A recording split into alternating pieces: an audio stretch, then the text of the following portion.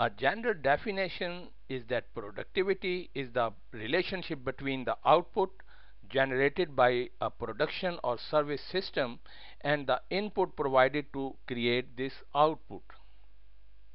Thus, productivity is defined as the efficient use of resources, that is labor, capital, land, materials, energy, information. These resources are used in the production of various goods and services. Higher productivity means accomplishing more with the same amount of resources or achieving higher output in terms of volume and quality for the same input. This is usually stated as output divided by input is equal to productivity.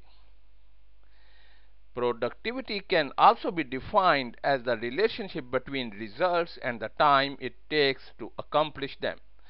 Time is often a good denominator since it is a universal measurement and it is beyond human control. The less time taken to achieve the desired result, the more productive the system. Regardless of the type of production, economic or political system, the definition of productivity remains the same. Thus, through productivity may mean different things to different people. The basic concept is always the relationship between the quantity and quality of goods or services produced and the quantity of resources used to produce them. Productivity is a comparative tool for managers, industrial engineers, economists, and politicians. It compares production at different levels of the economic system with the resources consumed.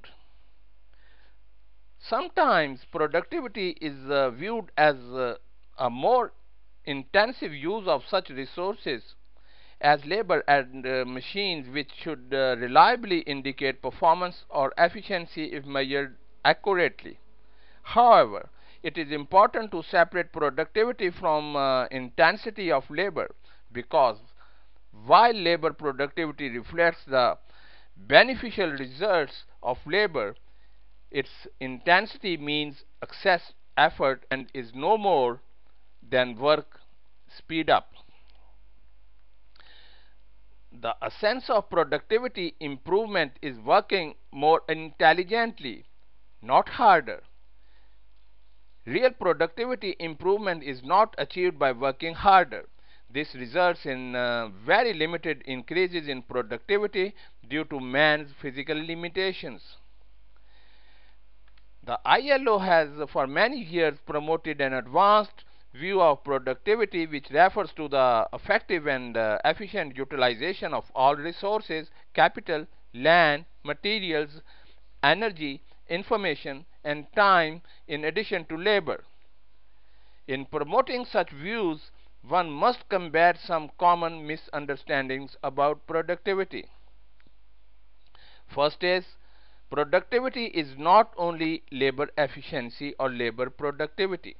Although labor productivity statistics are still useful policy making data, the false conclusions which may be drawn from analysis of single factor productivity are demonstrated by a major British productivity success story, that is agriculture.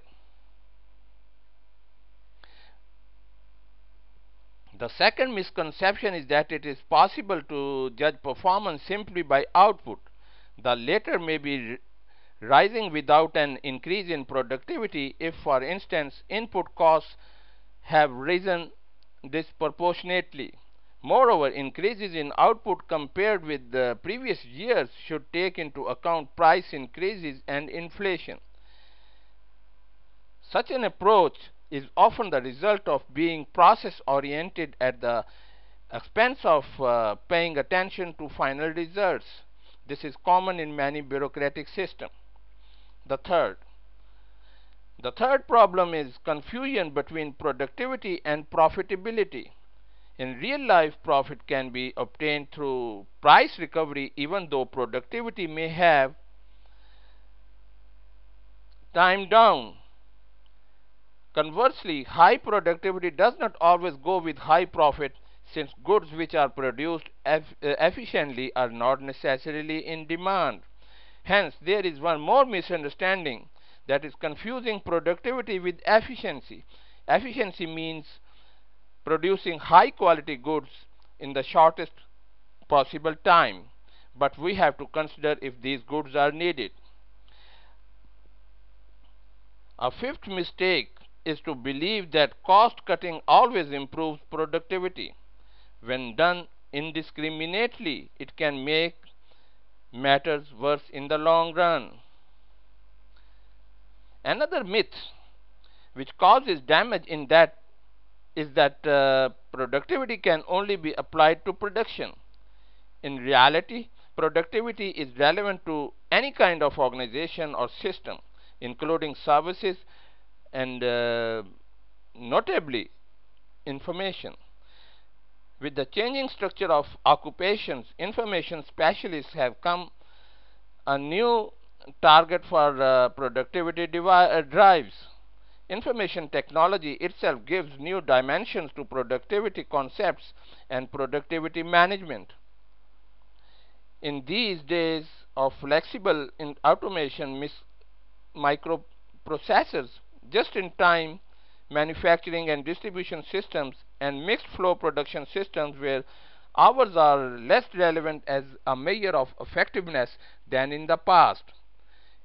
In fact, in industries and regions where steel collar workers or robots are replacing blue collar workers, the productivity of capital or other expensive, scarce resources such as energy or raw materials is of far more concern than labor productivity. The concept of productivity is also increasingly linked with quality of output, input, and the process itself. An element of key importance is the quality of the workforce, its management, and its working conditions, and it has been generally recognized that rising productivity and improving quality of work life tend to go hand in hand. In this sense, productivity must be considered in both social and economic terms. Attitudes toward work and achievements may be improved through employees' participation in planning goals, implementing processes, and through sharing productivity gains. Log on to my website www.asifjmeer.com. Also visit my blog at asifjmeer.wordpress.com.